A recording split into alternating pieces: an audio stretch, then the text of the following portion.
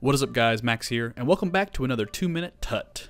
Today we'll be learning how to recreate outline text inside of After Effects. Super simple and super quick and easy. So we're going to go ahead and type out some fresh new text, call it Hello Outer World.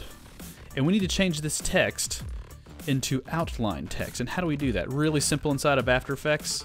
What we'll do is go over to our character panel. If you don't see it, go to Window and click Character right here. Pops open the character panel, drag it down to see all the options.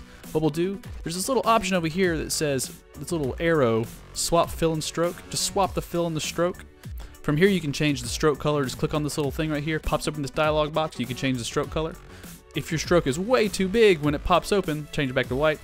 There's an option right here that says 24 pixels, or it might be different for you. This is where you can change the stroke width. Super easy, and that is how you make outline text inside of After Effects. As always, give this video a thumbs up, subscribe, and I'll catch you guys next time. And before I forget, sign up for the MX Master Mouse giveaway. Click the link in the description. Peace.